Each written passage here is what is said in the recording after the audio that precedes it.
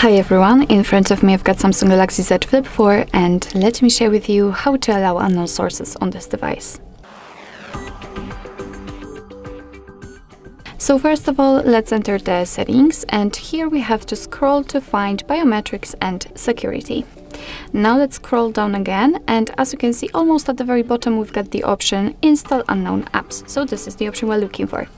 After entering, you can see that we've got the full list of all apps which are allowed or not allowed, just like in my case to install some content.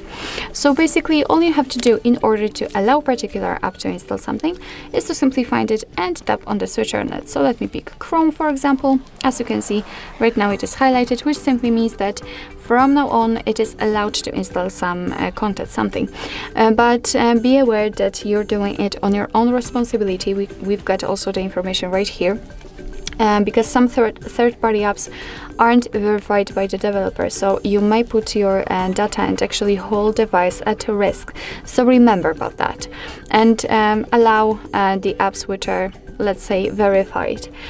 So basically it will work with all other apps, so just tap on the switcher in order to turn it on and actually to turn it off. So you can turn off all previously given permissions. Just tap on the switcher again.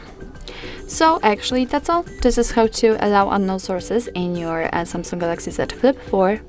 Thank you so much for watching. I hope that this video was helpful, and if it was, please hit the subscribe button and leave the thumbs up.